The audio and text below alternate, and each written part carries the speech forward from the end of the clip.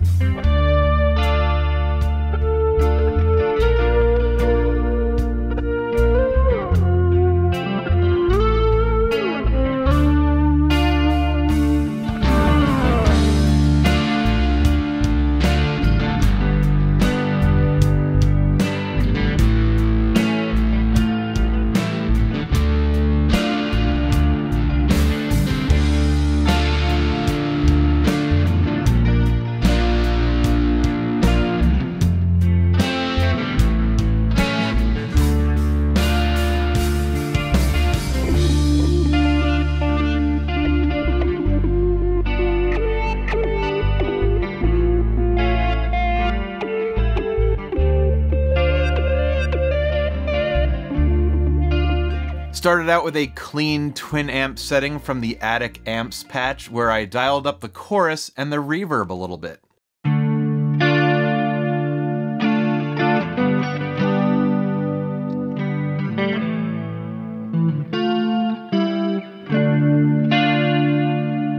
Then you heard that reverse sustain effect. That was the Meltdown patch, which uses the slow gear effect. Plus I added in a little more chorus and reverb.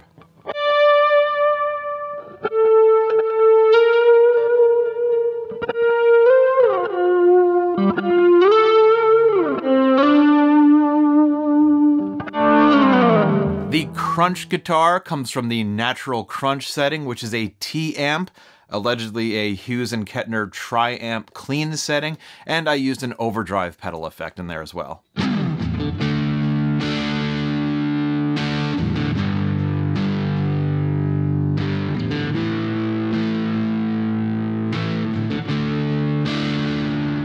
For the last guitar, I used the Slice It Up patch. That's the slicer effect coupled with some delay.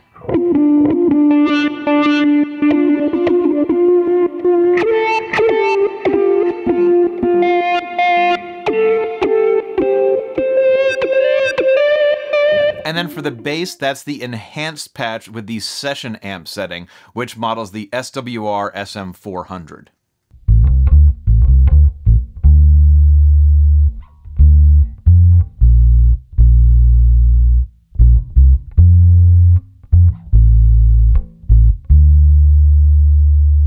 Think of this as everything that you would do in a software amp sim today, but from 2003, and not in a computer. It's got models of Marshalls and Fenders and Mesas and more. There's effects like chorus, delay, overdrive, distortion, pitch shifters, tremolo. There's MIDI in and out. And to get started, you just plug right in and use the big wheel right here to flip through the presets. And there is a wide range of presets.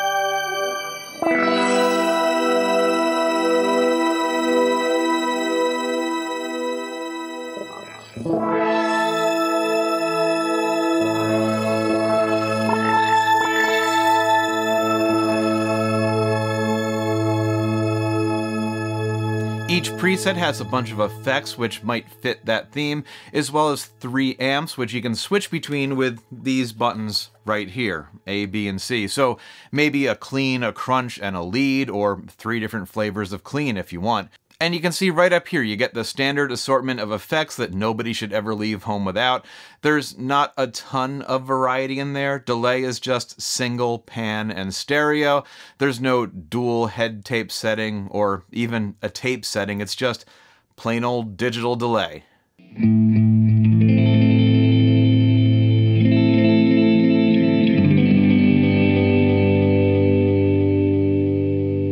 Compressor is either on or off, and chorus is just mono, stereo, or the other stereo, which synthesizes the spatial characteristics of the direct sound and the effect sound.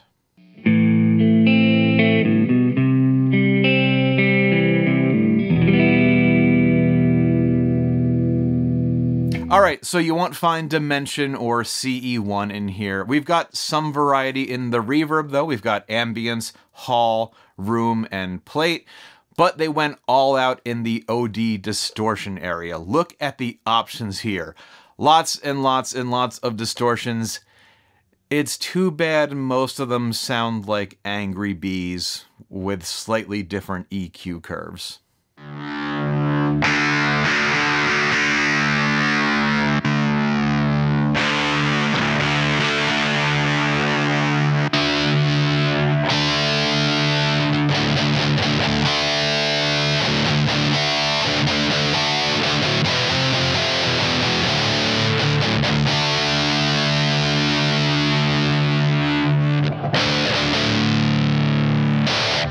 Alright, so at least the Metal Zone setting kind of rips. This is basically the same offering as you find in the OD20, with a couple of exceptions. Anyway, those are the main effects, which are always available. We've also got these islands of misfit effects down here, and this is where the phasers, flangers, and ring modulators live.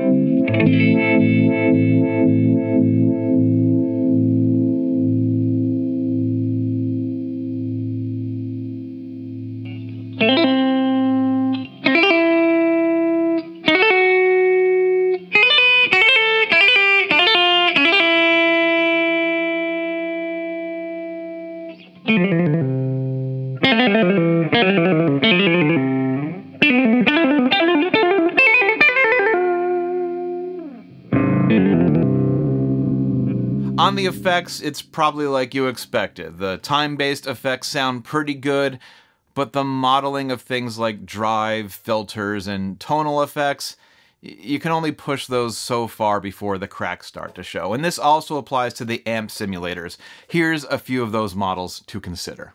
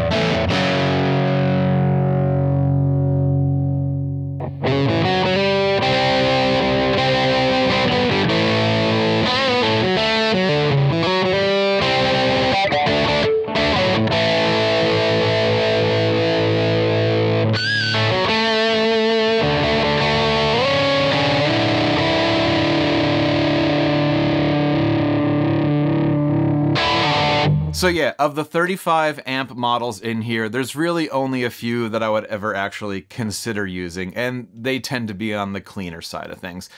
The thing to remember about Boss, though, is that everything they put out is the most cutting-edge, advanced modeling technology on the face of the planet. Until the next thing comes out. So this technology might have been impressive, even if it didn't sound perfect. I think that's pretty fair to say. So you take that cutting-edge technology, COSM, and you implement it in this sleek rack interface for the pro touring musician, and that's the GT Pro. Not gonna lie, that thing still looks pretty sweet. Or put it in a floorboard unit for your bar band weekend warriors. You've got the GT8. I had one of those back in my Holiday Inn cover band days. Solid piece of gear. For the home studio enthusiast, you can get COSM modeling and multi-track recorder, maybe even a CD burner. That's in the BR Digital Studios. And for those of us who are just all about the effects, that's the ME50 and the ME50B. The GS-10, as the kids today say, it's giving Atari. And yeah, actually, before I get any angry corrections down in the comments, this is technically a Sears Telegames video arcade system, but it was made by Atari in an Atari factory, but it was just labeled Sears because reasons. Pew pew, pew pew. Actually, the more time I spend with the GS-10, the more I'm reminded of those science fair electronics workshop things that Radio Shack used to sell. I know right now the under 40 crowd is getting really confused, but there were these toy consoles full of resistors and capacitors and switches and buzzers and transformers, and the idea was that you would connect the wires between these various components and build circuits for things like an AM radio, a lie detector, a countdown timer, or a doorbell. And I definitely remember using a buzzer and a photocell connected to a length of speaker wire run down the hallway to let me know when someone was walking towards my room. I always thought that was kind of clever. And I kind of wonder how many of today's prominent amp and pedal builders got their start on one of those things. Obviously, the GS-10 is built for tabletop operation. It can plug into an amp, it can plug into a mixer, it can plug into a recorder with a coax digital input. That used to be a thing. And it's even got USB for recording directly into a computer. At least, I assume that used to work. I couldn't get it working on my M1 MacBook, and I didn't really feel like forcing the drivers. I have a theory that this wasn't meant for the musician to go out and buy and carry around with them, but rather for a church or a performing arts camp or radio station or a school, a place where people are going to stop by and play guitar every once in a while, where it's just not feasible to set up and mic an amplifier every single time, but they also want something that sounds a little bit better than just plugging straight into the board. As for the sound, yeah, it's absolutely Stone Age compared to today's software and even floor units that are coming out. In fact, according to the Sweetwater NAMM 2003 write-up for this thing, it says that this is based on the GT6, not even the GT8. But it's got something that you can't get from a plug-in: speakers. Yeah, it's not loud enough to gig with, they're just for you to hear yourself playing, but you can plop this down on the kitchen table and rock out while you make dinner. And you can bet that if I had a sponsorship from HelloFresh right now, we'd be talking about how much I love these easy-to-make meal kits, but I don't. So instead, I want to tell you about how the GS-10 works for bass guitar just as well as it does for normal guitar, with a whole bunch of emulated bass amps that aren't actually too bad. So here's a few of my favorites.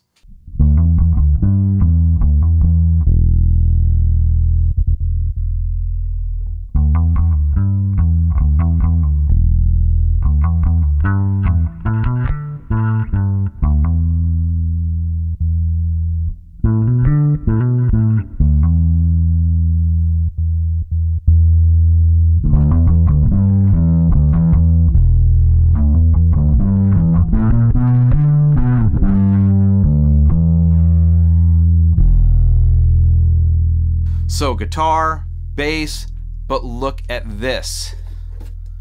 XLR input. Yeah, you can plug a microphone into this and then use those effects on your voice. Pinch hitting for Pedro Borbon, Manny Mota. Alright, but for real, do I think the Boss GS-10 makes much sense in the year 2023 and beyond? Well, aside from those heavier distortions, yeah, actually, and I would love to see a return to this form factor or something like it. And I know people are going to say, oh, you can do all that with a laptop and a few plugins, but not everyone feels like investing in an interface and a DAW and plugins, or even a laptop for that matter. And I dig the tabletop design. I really do. It $495 new, at least that's what it looks like it cost. It wasn't absurdly expensive when it came out, but I just think there wasn't an audience for it. There was never a GS-20, let's just put it that way. I guess there is the GS-10, and that seems more like it's just like a portable stereo that you can plug into, almost like a guitar karaoke machine. I guess the modern day version of this is, capability-wise, the Boss Katana Air. I'll say this for the GS-10. It's capable without being distracting or overwhelming. There's just enough here where I don't get into that option paralysis rabbit hole where I spend my whole half hour of free time figuring out how many stages I want in my phaser, instead of actually writing a song or practicing that solo. There's definitely $140 worth of effects and capabilities in here. So even if it's not perfect, it's still interesting. I'll catch you on the next one.